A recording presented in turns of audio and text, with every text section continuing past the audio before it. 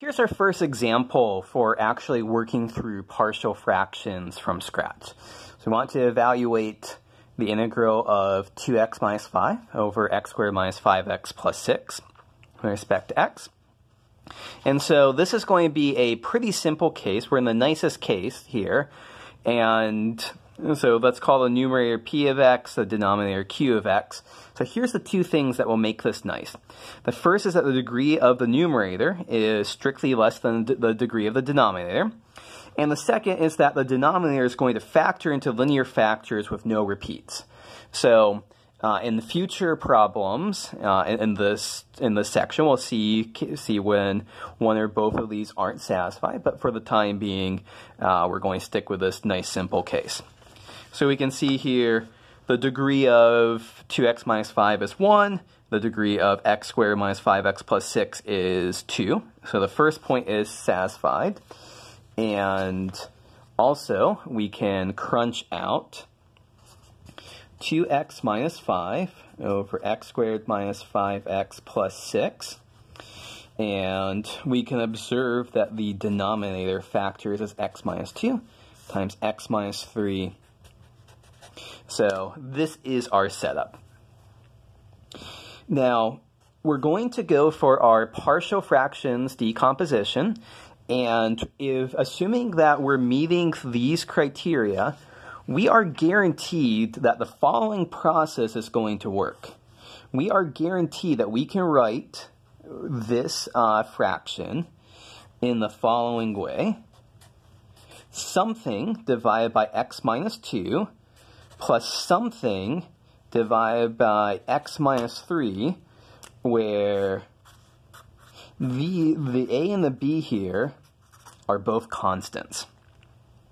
So, there's kind of a deep theorem here that is saying that we can do this, but the method of partial fractions is guaranteeing that we can find constants a and b such that 2x minus 5 divided by x minus 2 times x minus 3 is equal to a divided by x minus 2 plus b divided by x minus 3.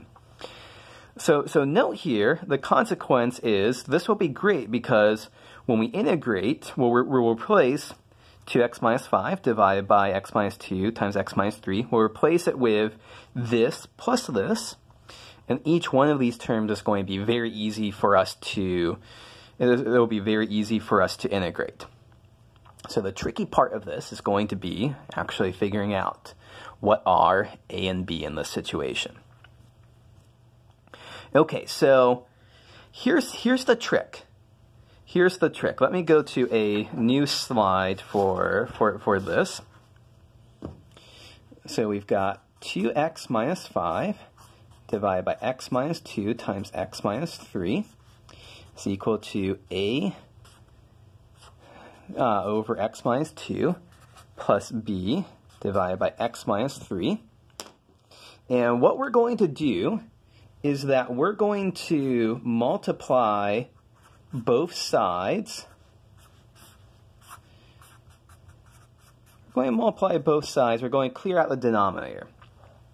So multiply everything by x minus 2 and x minus 3. So cancel, cancel, cancel, cancel. So on the left here, we just have 2x minus 5. And on the right, the x minus 2 will cancel with this x minus 2. And so we'll just be left with x minus 2 times a. And what's going on here? This x minus 2 cancel this x minus 2. So I got this wrong. What's wrong here? The thing that's left over is that x minus 3. Now for this b here, the x minus 3 cancel the x minus 3, and now it's the x minus 2 factor that's left here. So we have to figure out what are a and b that make this work, and the important thing is we want to find a and b that make this work for all values of x. And so in particular, we're allowed to choose any values of x that we want here to substitute in. We know that this is going to have to be a true equation. It'll help us figure out what a and b are. Note that this is a little bit weird if you've never done this before, because usually we think of solving equations for x. Here, we're allowed to plug in whatever we want to for x in order to allow us to solve for a and b. Now, I'll give you a second. Let's see if you can spot what are good choices for numbers to plug in here. And so, a good first thing to plug in, if we plug in x is equal to 2, this term goes away, and we'll get an equation that doesn't have b in it. It will only have a. So when we plug in x is equal to 2, we get 2 times 2 minus 5. That's minus 1. It's equal to 2 minus 3. That's minus 1 times a plus 0 times b. So our equation is minus 1 is equal to minus 1 times a. And so this tells us that a is equal to 1. Now, you should be able to spot we're halfway done. We figure out what a is. Now we have to figure out what b is. We're going to do the same thing to figure out what b is. And we plug in x is equal to 3 here. That will get rid of this term. We'll have an equation that only has a b in it. So x is equal to 3. 2 times 3 is 6 minus 5 is 1. Is equal to 3 times 3 minus 3 is 0a, plus 3 minus 2 is 1 times b. So this is the equation 1 is equal to 1 times b. And so we also see that b is equal to 1. And so what all of this tells us is, let's go back to this slide here. This tells us that 2x minus 5 over x minus 2 times x minus 3 is 1 over x minus 2 plus 1 over x minus 3. So that's the heart of that's the heart of the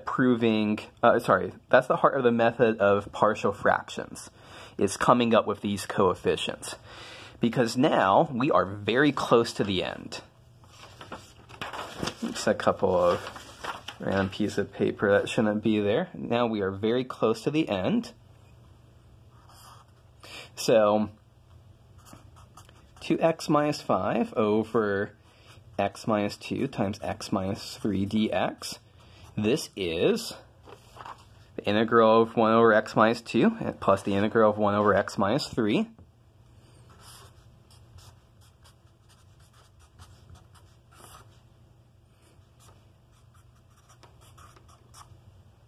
And we know that this integral is natural log of x minus 2, and this integral is natural log of x minus 3, and don't forget about our constant. Okay, so what's the point? Let me summarize here. What's the point of what we're doing here? We took our rational function that met these nice conditions. The numerator has smaller degree than the denominator, and the denominator factored into linear factors. And so we knew that we were going to be able to write it as a over x minus 2 plus b over x minus 3. And then this work was all dedicated to figuring out what a and b are. And so once we figure out what a and b are, 1 and 1 here, it makes integration a cinch.